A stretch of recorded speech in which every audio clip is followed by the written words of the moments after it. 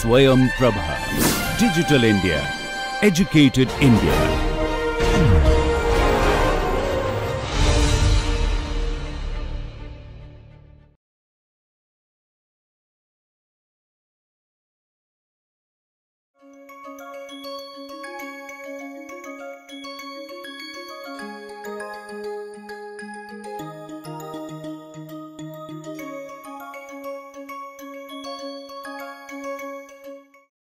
Okay, so now let us apply all that we have learned today to look at a real life operating problem.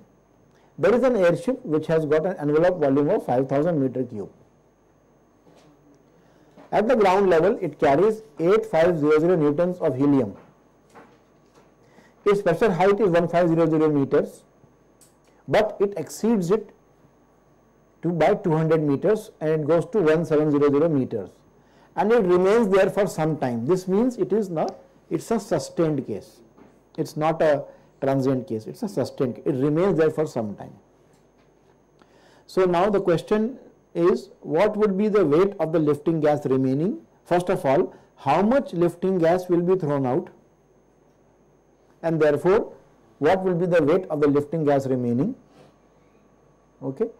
And then what is the inflation fraction earlier when it goes to pressure altitude, and what is the inflation fraction when it goes to higher than pressure altitude. So to make life easy for you, I have given you the numerical values of the sigma at 1500 meters and sigma at 1700 meters. Notice that sigma is 0.8637 and 0.8466 respectively.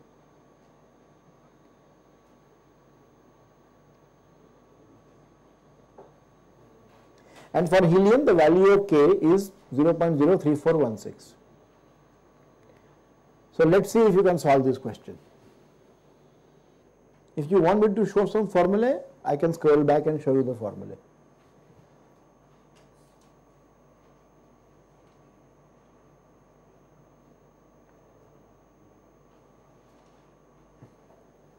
You can note down these formulae if you wish.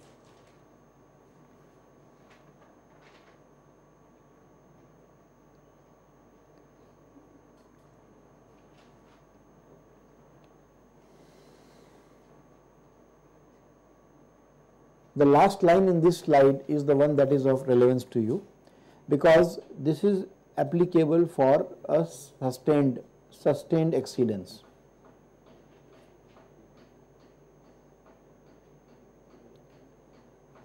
In fact, this is applicable for both the cases.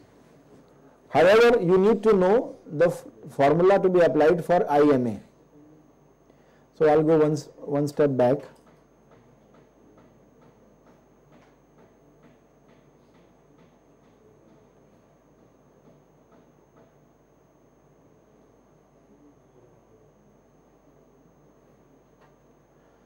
This is what you need.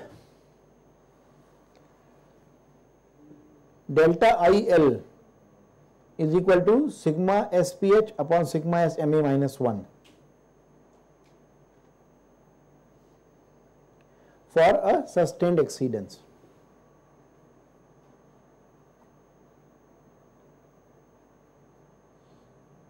So IMA will be equal to 1 plus this particular ratio. Or it will be simply IM will be equal to the ratio of the two sigmas. So let's see. Now IMA is going to be the ratio of the two sigmas. So it's going to be sigma SPH by sigma SMA 1.020. 1.0202, that is the value.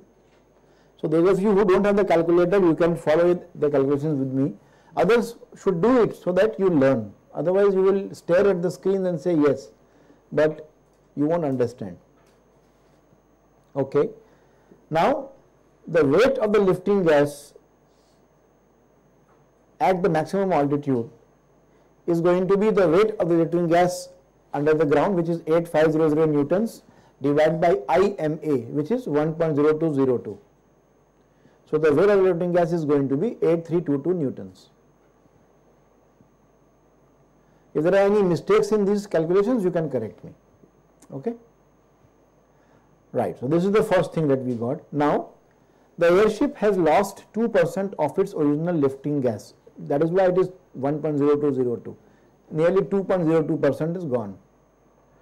So therefore, delta n will be the difference in the density ratios into P naught by T naught into K into volume minus WLG upon into 1 upon IMA minus 1.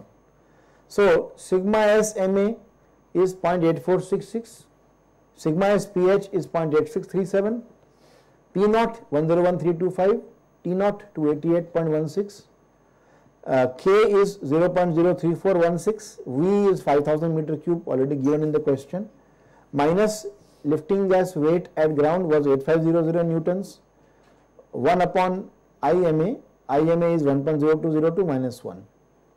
So calculate this number and tell me the value of delta L, delta Ln.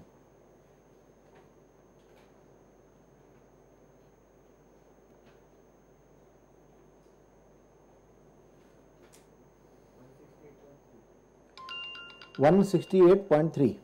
Okay, let's wait for somebody else to get the answer.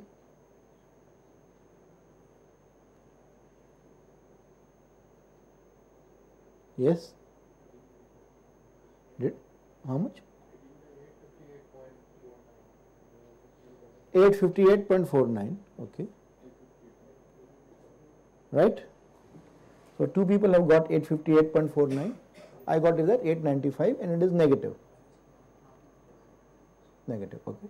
So the net static lift has been reduced because 8500 minus 8322 newtons of gas has been thrown away. That much of gas has been thrown away.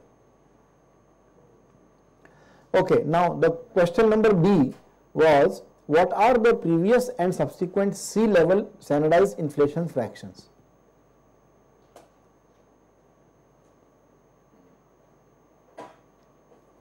This is very straightforward. This is equal to sigma.